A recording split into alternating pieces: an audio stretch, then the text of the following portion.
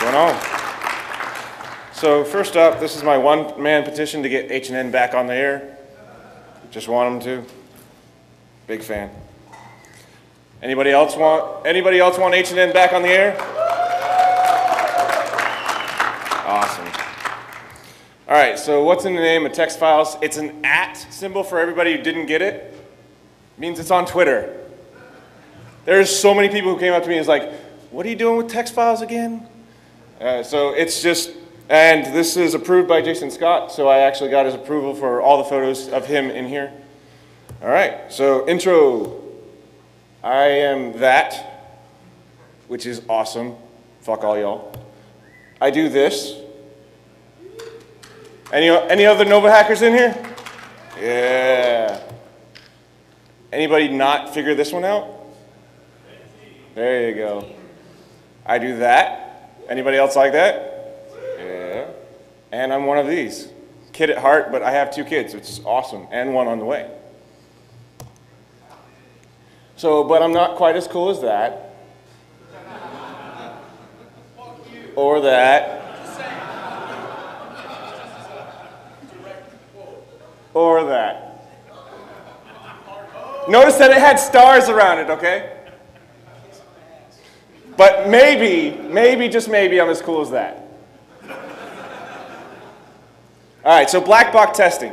Anyone ever do black box testing? Yeah? So it starts like this, right? Right? No, they really just gave you company X and say, hey, go, have fun. So step 1, talk to Aaron. Aaron's cool, got his number, he's a fun guy. Or Ripe or Afterneck, whatever. And that's what normally do. It has a really cool REST service where you can say, hey, what stuff does this company have? And I use Microsoft as an example. But they have so many customer IDs that it's impossible to get everything. You have to go to each one of the REST interfaces and enumerate it and whatever. But there's this really cool command on command line. I know it's scary. Just hold on. So you just type who is, blah, blah, blah, and then these weirdly real funky characters and company, and it gives you everything. So you get all the IP space. But what if they don't own that, right? If they don't have an IP space, that sucks. I'm not going to get anything back. Jason Ross, who's sitting right up front, has shown enough, which is awesome, and we'll be talking about that later. So that's step 1. Step 2 is listen to this guy, who he hates that picture. Where is he? Bastard. All right, and do open source intelligence with PTES. So, okay, cool. This is one that a lot of people forget to do, is just send an email bounce into their internal, into like xyz@domain.com and see where it comes back out of in the email headers. And sometimes you can get it that way. Or just pray. So you can try and DNS brute force and hopefully gateway.whatever.com is in there. So again, the problem here is like they might have www.domain.com out there, but that's not where all their juicy stuff is usually. It's inside their company. And finding that gateway or that actual IP that they use is tough. And Kles.net, God rest its soul, RIP. But all right, so here's the problems. Very big majority of the companies out there don't own their own IP space. You rarely get internal IP spaces from open source intelligence gathering. And a lot more these days, people don't actually host their own email gateways.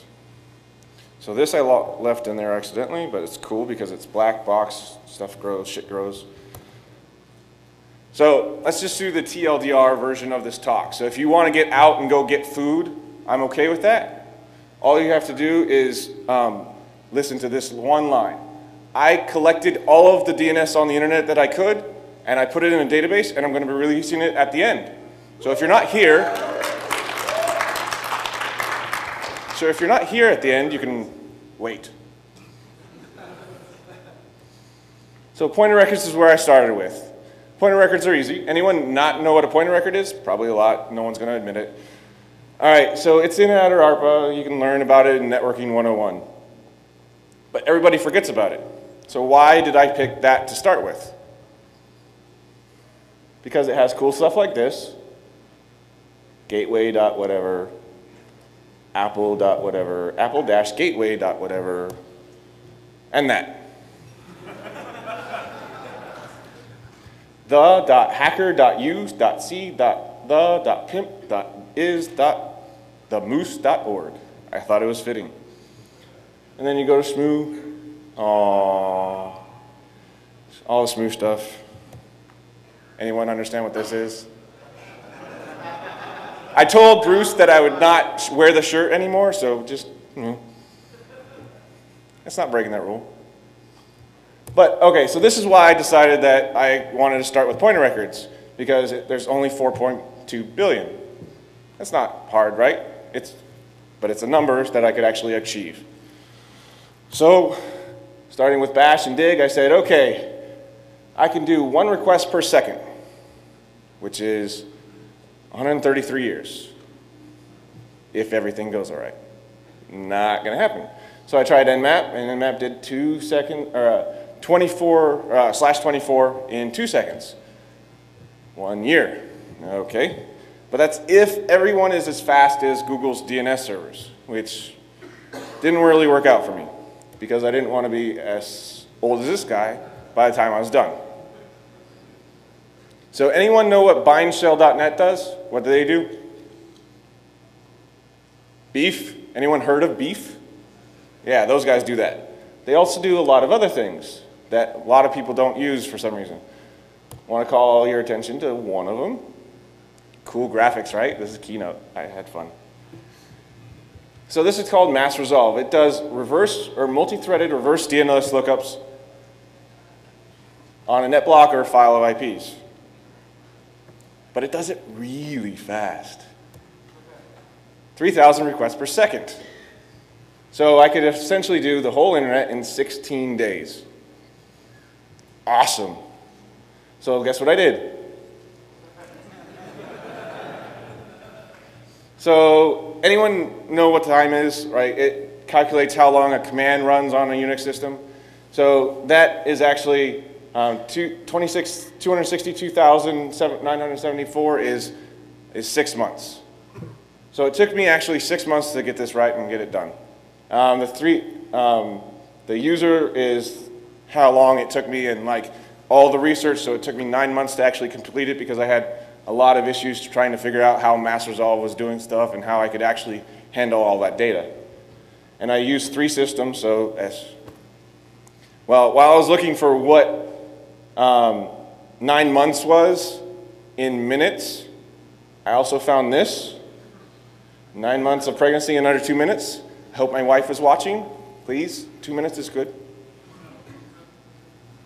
Because 9 months of pregnancy is fun for men too.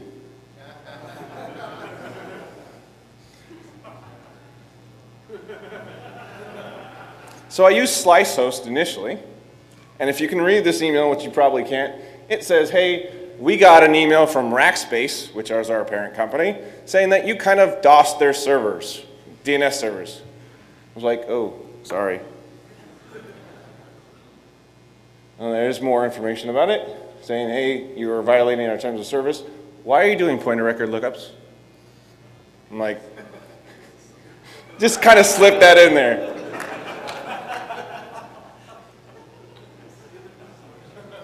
And the guy, like, I chatted with him a little bit. He's like, oh, that's pretty cool.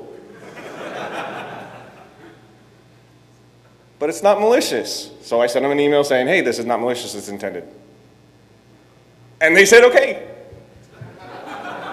So I verified it's not malicious, so they're okay with it.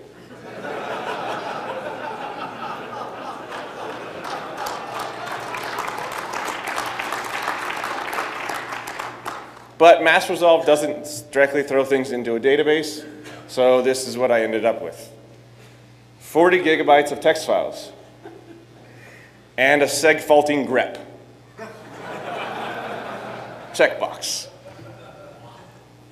And I finally figured out how to load it into a database when someone showed me what a database was. And that's 668 million records that got thrown into that database. That's the pointer records that were live and active and valid when I ran this the first time. But it's really slow to search a database. Like, you can search for exact strings, but how many times are you going to search for an exact string when looking for DNS stuff? So I bought one of these. From there. And it forgot to format it.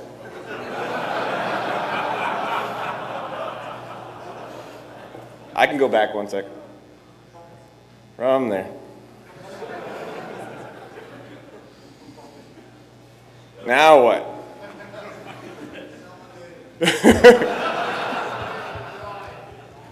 No, I formatted it. Anyone believe me?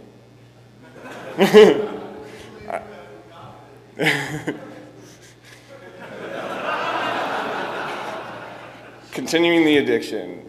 All right, anyone ever read this book? It is awesome. It's about how, like number theory, once you get enough data, that the outliers don't matter anymore, that it's actually more important information, but it's a great book. Anyone who does large data set analysis, you've got to read this book. This is an amazing book. And I got addicted to data, like everybody else is in here. So anyone know how many different record types there are? I started with pointer records and said, well, there's more. What? There can't be more than 255. Why? Because that's the size of the field. True, but that doesn't mean that there can't be. There just can't be the same record type. I'll explain later. So there are 66 types, but I've seen over 200. People use their own record types.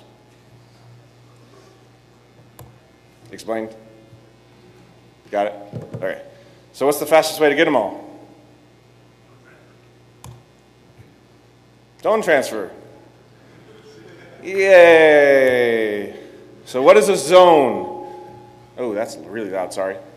All right, that's a zone. Example.microsoft can be a zone because it can have stuff under it. Microsoft.com, those are zones, right? That's what Microsoft says is a zone. That's on their documentation. Right?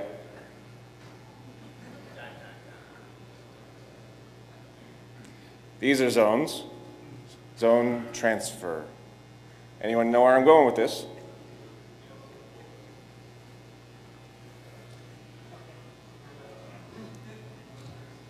After I talked to HD a little bit about this beforehand, he's like, oh, and did it and pushed it to Twitter. Thanks for killing my talk, fucker. All right, so the TLDs, org, pro, info. So what do you get in these zones though, right? Name server records. Anyone know how DNS works? Like, yeah, it goes up and then back down. So if there's A records in there, guess what happens to www.google.com if there's an A record for it in the top level domain? You can't ever go anywhere else. This is also a zone.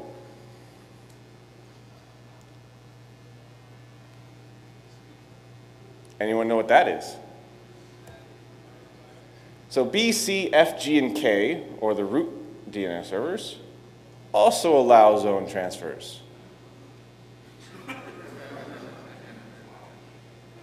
So we got org, info, and 65 other TLDs that allow zone transfer, and the root DNS servers. Now, I took this out of a talk that I did at Nova Hackers, but there was a D.gov TLD that allowed zone transfers for a while too. Anyways. But CommonNet failed to transfer their zones. Now, remember where I said I'm kind of addicted to this stuff right now? I haven't really learned how to quit.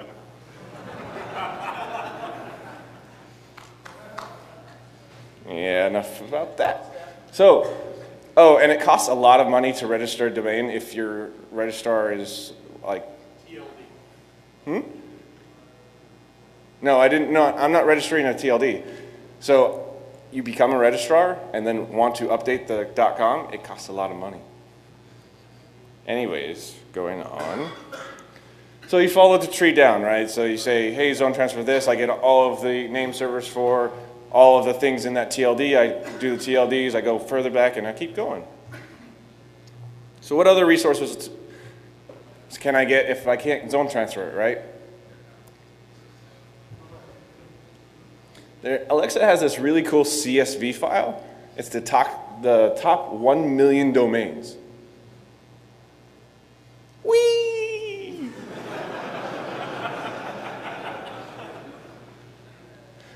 All right, and the next part is, if you've never zone transferred, you probably only do it to the first one. You are required to have 2 name servers. Now, in the Alexa top 1 million, about 12% of domains allowed zone transfer on name server 1. Guess how many allowed on name server 2? A lot larger percentage, about 55.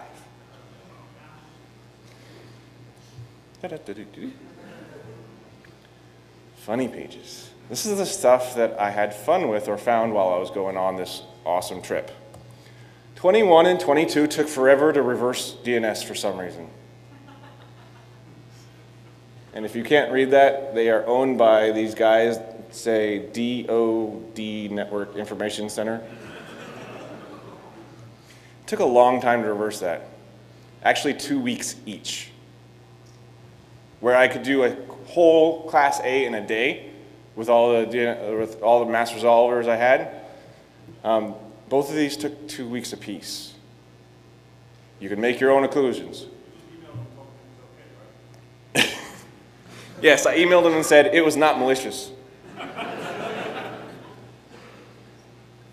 Making OSN easy. So H-info records, anyone ever heard of an H-info record?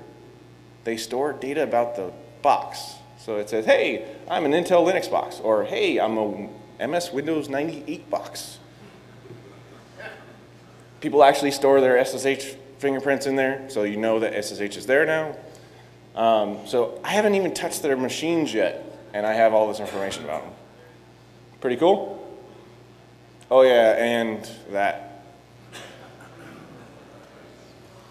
PC Anywhere, Citrix, H232. Anyone ever heard of H232? Okay. How about Help Desk? This is fun, right? We're having fun, right? So what would you search for?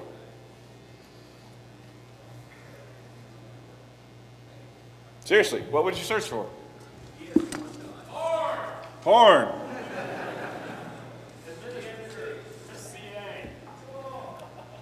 So why don't we go ahead and do that? Hold on 1 second, I'll set that up for you. And we will, unedited, show you how this works. What? Yes, it is an iPhone. And as soon as I can figure out how to use it, it'll go. Beep, beep.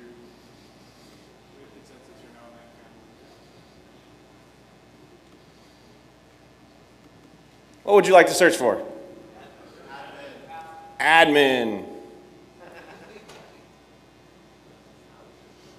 That came back a lot quicker than searching, huh?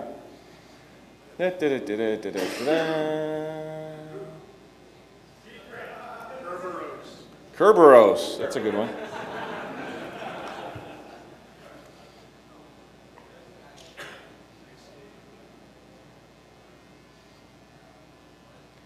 Kerberos. MIT.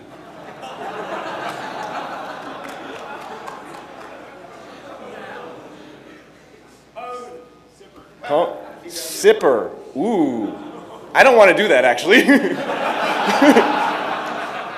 You are free to do that on your own. Not live, taped. Any others? LDAP. You can see the URL in there already, so if you want to leave after this, you can. Come on. So this is being released under the Don't Be a Dick license, just so you know.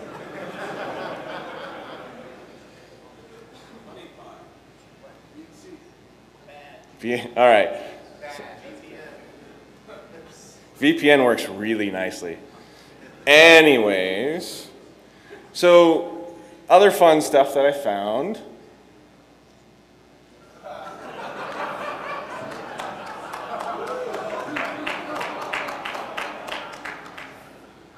That might be the actual password, but, and it's a .net, so go ahead.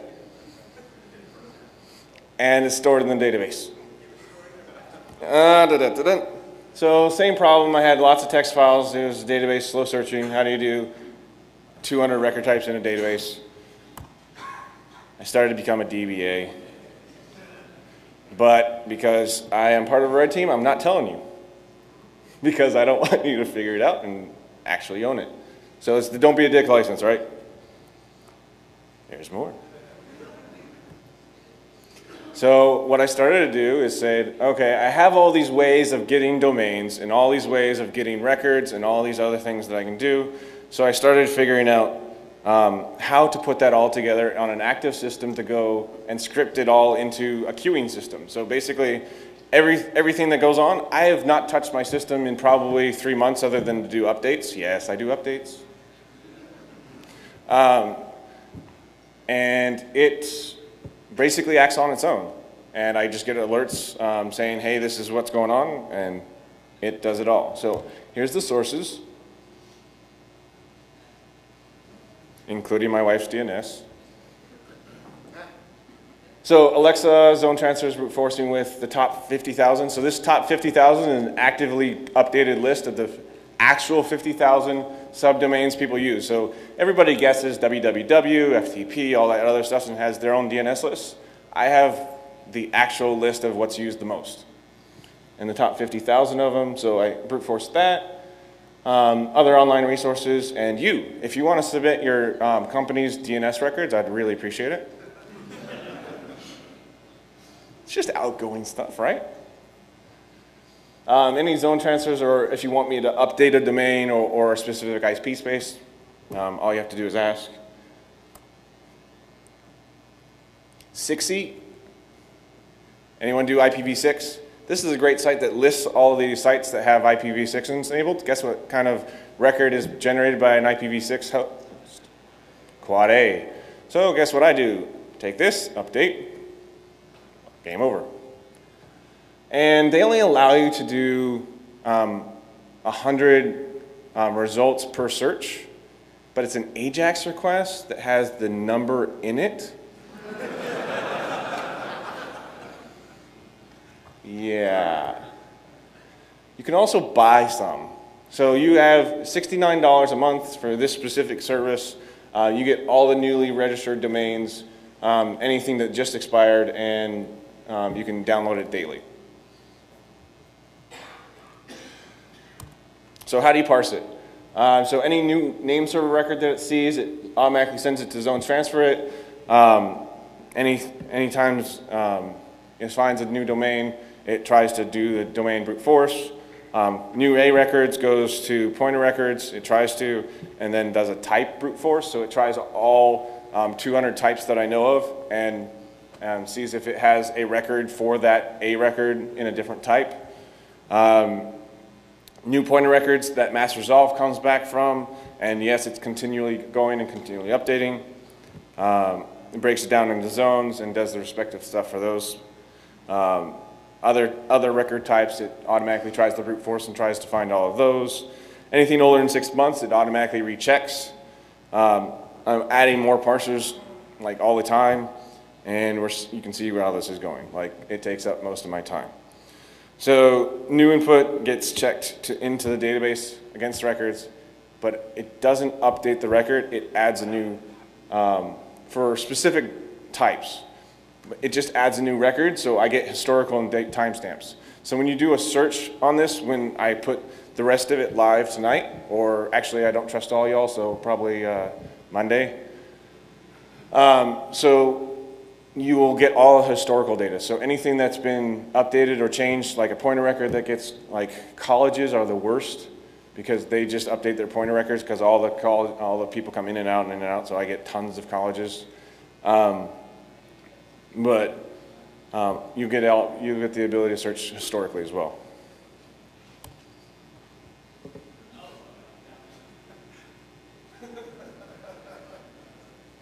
So in September of 2011, when I got this Medusa thing working all crazy like a couple months before, it finally surpassed the complete bandwidth utilization for my entire household other than DNS. So DNS traffic here, other traffic here. And Google loves me, by the way, like their data sets have to be larger than mine by this point. So how is this different than Shodan? Results aren't based on ports, so you get everything, even if it doesn't have a port open that I know of. I'm not scanning for ports, so if it has a record, you'll know about it. I'm not going to monetize it. Pure and simple. I'm not going to charge you for access to this service. I use it for me, and it just so happens that it's going to be on the internet so that you can use it too.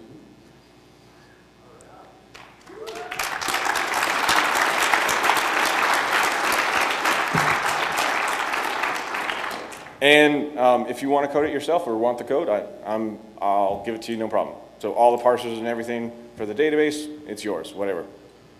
All you have to do is come up and ask. So that's the barrier to entry. You have to use your voice. I know it's hard for you guys. Like, as geeks, it's hard. There's more.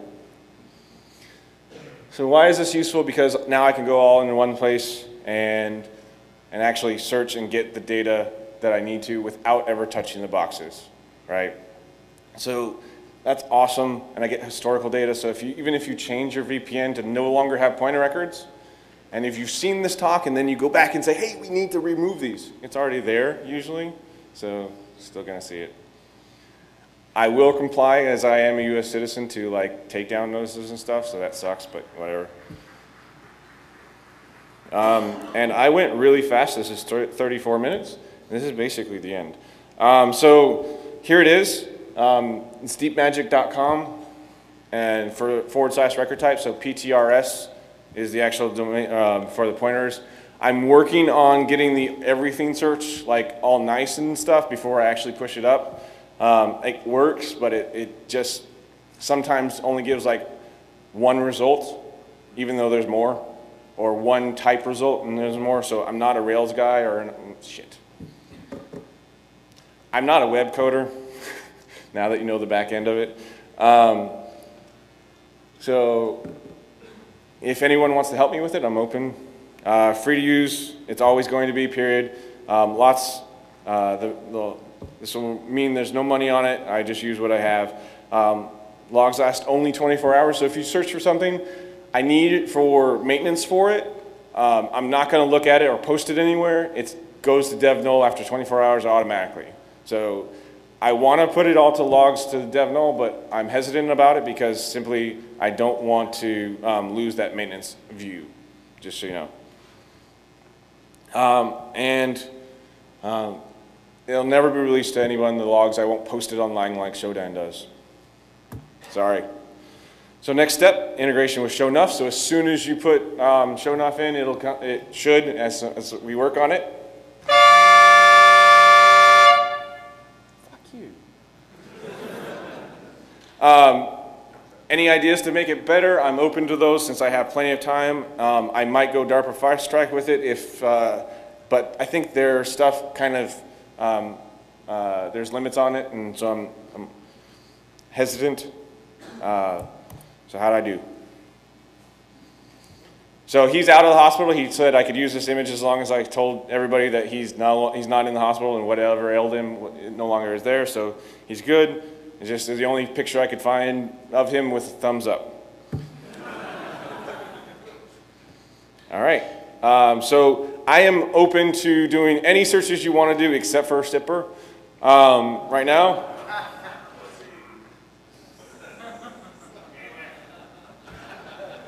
And you can contact me at any one of these locations. If you cannot figure out how to contact me, you don't belong on the internet, really. All right, I'm done.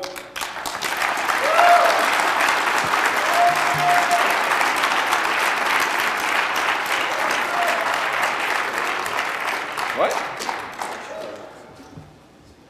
For you to throw. Okay. I'm going to throw shirts. I want to give Rob another big round of applause, not only for the great talk and the awesome work that he did. He's been a great volunteer of ours for a very long time for the Hackers for Charity, so big round of applause.